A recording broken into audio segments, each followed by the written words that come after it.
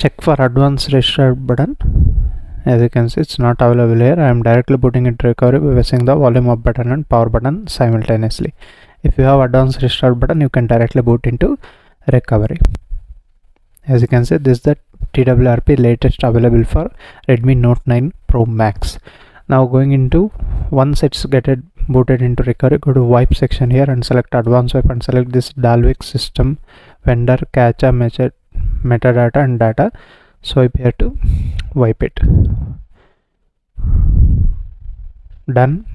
Now go to install and select the firmware always first in global 12.5.1.0. flash it.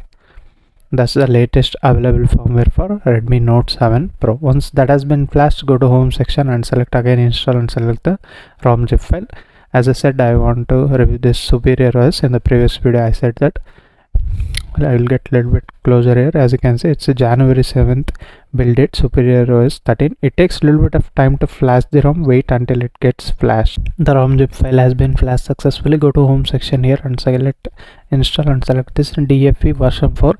I have already shared this in Telegram channel. Search in Telegram SampathFX. You will get a channel with same name. There I have posted the DFE 4. Once that has been flashed here, go to home section, select here reboot and select the system. This is how simple the flashing method of any custom ROMs on a Redmi Note 7 Pro. Particularly here I am showing SuperiorOS 13. Let's see in this video what all the things we get in this SuperiorOS. I mean, how is the benchmark results, how is the battery life, everything will be explained in detail regarding this particular ROM. Stay tuned till the end of the video, and here we go, it's put it into SuperiorOS, and let's begin this video.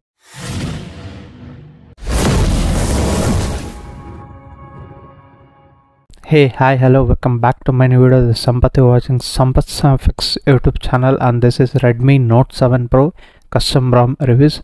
This is Android version 13. You can see here it's nothing but SuperiorOS 13 release with January 5th 2023 latest security patch, and January 7th is the build date, and kernel user is 4.1.4.212. Azure discombobulated kernel has been used here. Saving status is enforcing, and I have been running the CPU throttling test from 8 minutes 50 seconds and 8 milliseconds. You can see it on the screen. The maximum is 173, average is 161, and minimum is 143, and it's throttled to 91% of its max performance, which is cool in my opinion. It's not great, not even bad here. And this is the typical home screen you get. This is the pre-installed wallpaper, and if I go into home settings, this is the launcher used here. As you can see, you get these kind of customizations here in the home screen. Okay, it got force closed, I don't know what. Yeah, you get this kind of customization, and even icon pack also you can choose from here. Default is selected. If you want, you can install from here. For example, as you can see, you can find out them in the Play Store. Those things you can change from here, which is good in my opinion. Some people like that kind of customization. And widgets, again you get all the Android 13 widgets. It's a Material U design which was present from Android 12, and it is keep on evolving until this Android 13, which is good in my opinion. And coming to quick settings panel, it's also proper quick settings panel has been given here. All the toggles are working fine here, and the automatic brightness toggle is also included within the quick settings panel. And settings and power button moved downwards, and in the edit section you get these kind of other options. If you want, you can add them in the main quick settings panel. And this how the dialer you get here.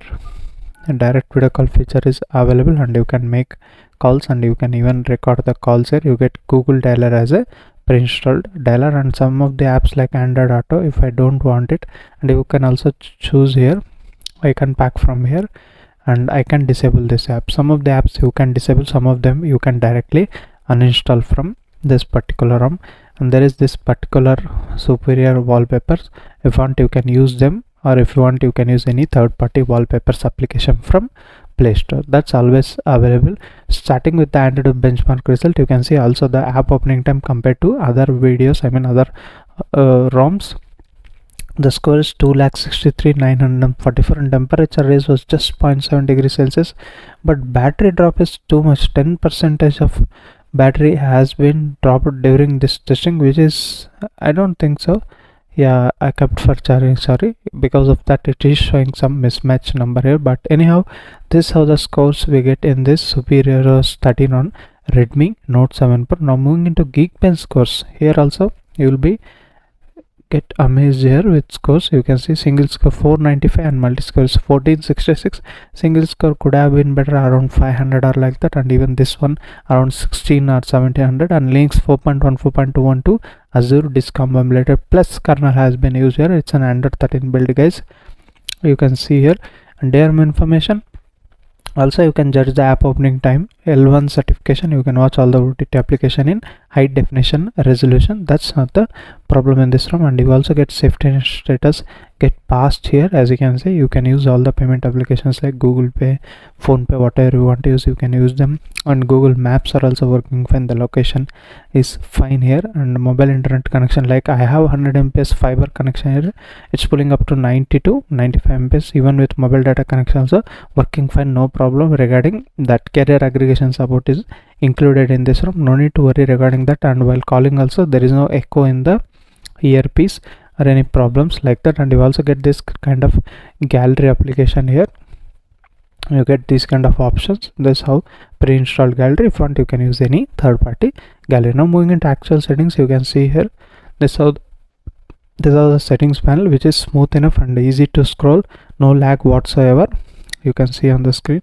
And if I move into like app settings, you get these kind of options. Default apps you can choose from here. Special app access, plenty of options you need to check out. Once you flash the ROM, you need to check out all these things. Notifications, again you get special notification, enhanced notification. If you want, you can disable or enable some of the settings from here. And battery, again you can see I kept for charging. The charging speeds are also normal here, nothing great or anything like that. I used the 10 watt charger only. I recommend to use the same only. Superior launcher has been pre-installed in this particular ROM. The battery life is fine here, nothing great or anything like that, but it will not drain that much. That's good thing. It's not a draining or anything like that. And low battery light, blink LED when battery is low. And battery manager is there. Battery optimization per app you can choose from here. Battery saver, again extreme battery saver is also included here, which is good in my opinion. Now moving into some of the customizations like Superior Lab, about team, it has been mentioned. And status bar, again network traffic indicator. If you want, you can enable that. Hide network traffic indicator if it is inactive, that's also fine. If you don't using internet connection, you can enable or disable from here, which is good thing. And some of the old style mobile data icons, if you want, you can enable them. 4G icon, if you want to enable them. Other styles like battery styles, you get just few here, you can use them. I kept circle. If you want, you can change them, or even you can hide it also. Clock position and AM/PM style and auto hide options are also given in the quick settings. Now you can see vibrate and touch, data usage, brightness, slider position and auto brightness icon you'll get from here. Navigation button, again system navigation into gesture navigation. There is an option to increase the pill length, but radius it's fine, it's looking fine. If you want, you can go to traditional 2 button or 3 button navigation, which all going to work fine, no problem regarding that. And lock screen, again some of the customization, media cover art, if you enable that blur art level, you can customize. Fingerprint authentication and error vibration, both are given here. And power menu, again advanced restart button, if you want, you can enable that. In the next video I will show you how to flash the custom ROM, obviously with this, using this advanced restart button. And power menu, as I said before. And themes, you get headline, body font, icon font and signal icon and Wi-Fi icon styles, icon and navigation bar styles also you can customize from here. Notifications, again vibrate on, collect on, waiting and disconnect, you can enable or disable from here. Miscellaneous settings, only you get ripple effect and this second flags. If you want, you can enable that. You won't get any high FPS count option or unlimited Google Photos to enable or disable, but obviously you will get Google Photos unlimited storage availability in this particular ROM. That's fine. Regarding that, I will update in the comment section. As of now, I haven't know that. And this game space is given. If you want, you can add the games from here. This is how the SuperiorOS settings. And moving into some of the other settings like sound and vibration, you get all the basic sound and vibration and haptic feedback you can adjust from here. And Mi Sound Enhancer, direct sound settings are given. Just headphone type and preset here. Nothing hi-fi audio system or any Dolby Atmos support is not given in this particular ROM. Coming to display, again here also simple. If I enable the dark theme, you can see there is a use pitch black theme, which is good in my opinion. Just enable that, it will looks pitch black condition, as you can see. Now again, if I disable that adaptive brightness, okay, let me increase this. Okay, extreme dim option is given. If you want, you can enable that. Dark theme, I will disable that. Pitch black condition is available, that's good thing.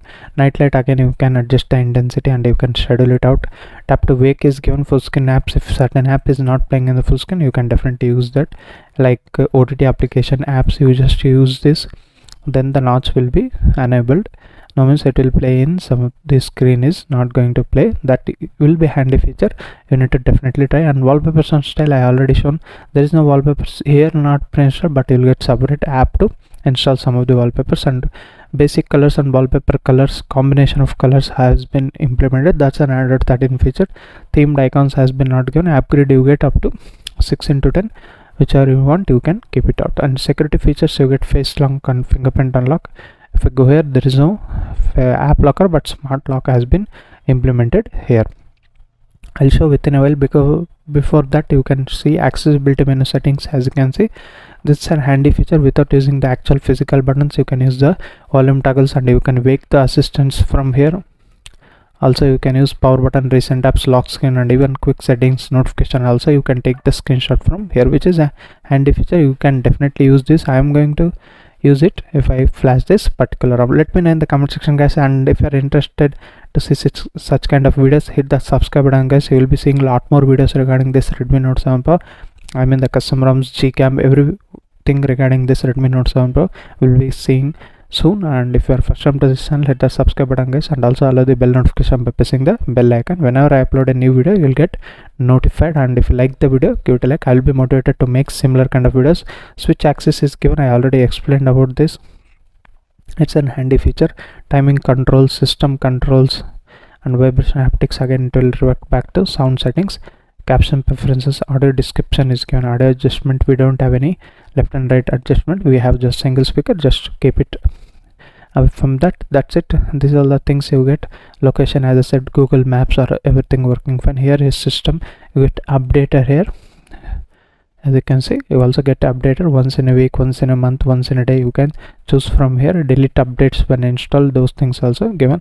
That's, I really like it. This is the SuperiorOS 13 for Redmi Note 7 Pro. If you have any specific questions, ask me in the comment section. And that's it, guys.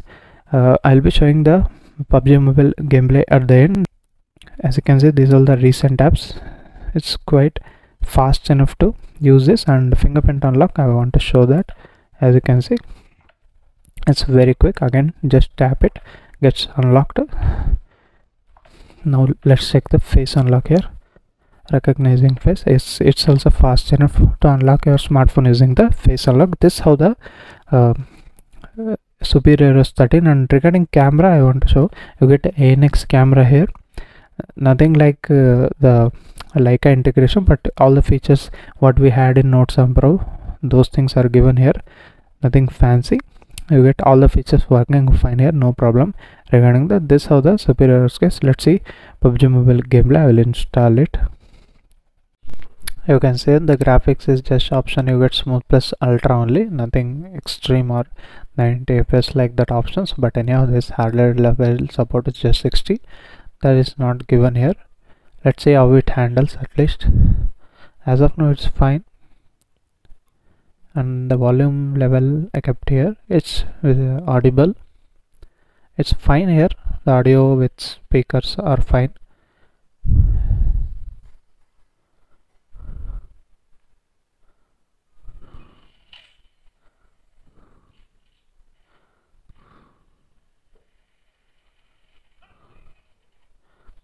As you can see, it's handling fine here. You can see rotating it.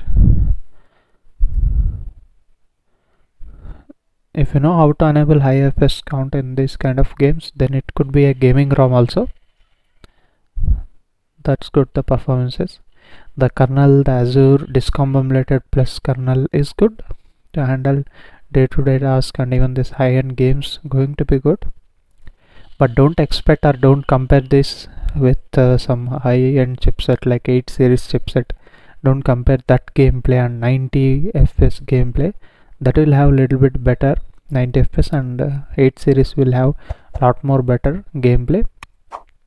Also it depends on your internet connection, guys. While playing these kind of games, you need to note that. Apart from that, I'm quite happy here. This is SuperiorOS ROM, and regarding conclusion or verdict of this ROM, yes, it's a daily driver ROM. Those who are looking for better performance and better battery life and all the Android 13 features, then you can look it out. This is a very good ROM available for Note 7 Pro. Already made a Pixel experience ROM also. Here you get a little bit of customization and a little bit difference in the performance you can notice in this particular ROM. Overall, it's a very good ROM for a Redmi Note 7 Pro. That's all, guys. We'll meet you with another interesting video. Until that, keep smiling. Bye bye for now.